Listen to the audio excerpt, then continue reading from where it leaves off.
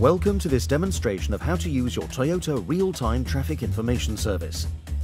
This service features on Toyota Touch 2 with Go and Touch 2 with Go Plus devices.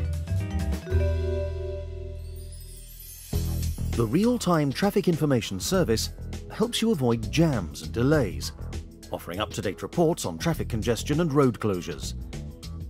First of all, make sure that your phone is paired with your device and is connected to the internet.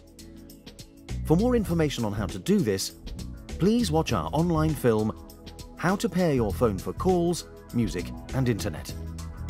Once your phone is paired and you are online, enter the details of your destination.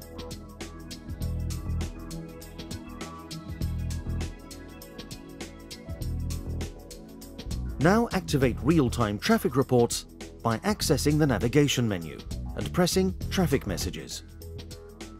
Now press Settings and enter Traffic Information over Internet. You'll only need to do this once. Once you have selected this option, your device will launch it automatically. If you now go back to your sat-nav route, you'll see that Toyota Real-Time Traffic has been activated. The red lines on the route denote a traffic delay. On the left-hand side of the screen, you will see any traffic incidents that are on your chosen route, as well as the duration of the delay. You can also see the distance from your car to the actual incident. The total delay time on this route is displayed on the top of the screen. You can see the details of all the incidents on your route.